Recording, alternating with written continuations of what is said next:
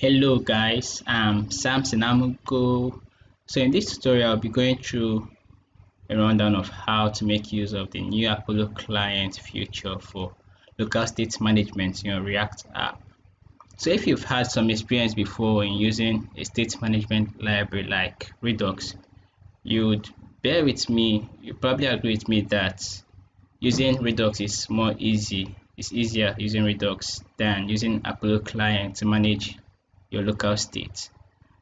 And because of this house, you might even consider making use of Redux or state management and just using the Apollo client for your GraphQL queries in your app, and this increases your bundle size.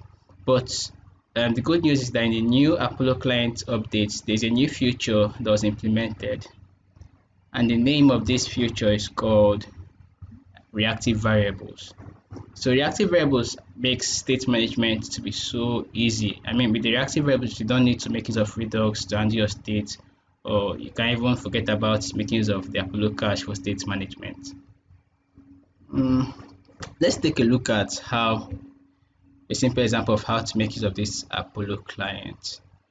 But before that, let me throw some context on this reactive variables.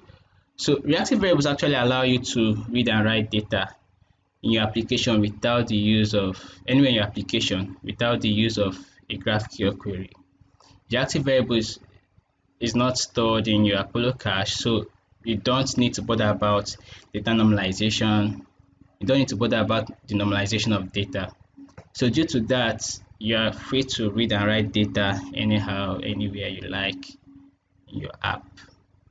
So this is the basic syntax. To use it, all you have to do, let me get this pen.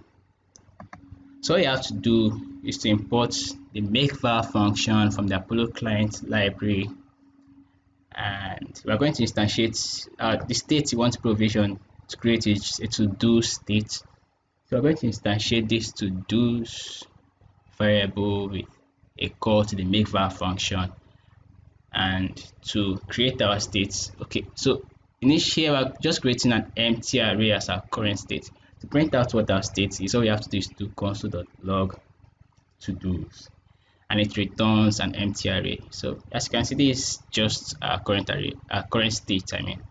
Our current state is an empty array. Now to write in a new set of data to your state, your to-do state, all you have to do is just make a call to your to-dos and use the data value as the argument to this to do. So here we are using code, movies, and its array as our state. So we're writing this array now into our current state. If you want to see what your current state is, just make a call, log out to do's, and you see to return the code, movies, and its. It's quite easy. I mean, it's quite simplistic than making use of the Apollo cache for handling states locally. So what are the objectives of this tutorial? We have learning state management handling using the Apollo client. Learning how to use the reactive variables using Redux state management pattern by creating a reducer that integrates with the reactive variables. So what do I mean by this? If you've used Redux, Redux has methodology of using what is called a reducer. So a reducer is more or less a function, a conditional function that defines how data is being written to your state. So we're going to try and implement this method in the reactive variables. And just for you to know, this method isn't something that was written in documentation. I just find it easier to use when you have a huge app that has lots of shared state. So you might as well consider this an easier way of using the reactive variables. So we're going to solidify this tutorial by building a to-do app. So this is what the app looks like. This is a preview. We have the mobile view here, and we have the desktop view.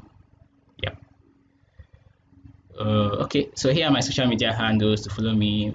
I have my LinkedIn, my Twitter, Facebook, Instagram, and my blog swacblooms.com. All right, so let's get building, guys. Let's get building.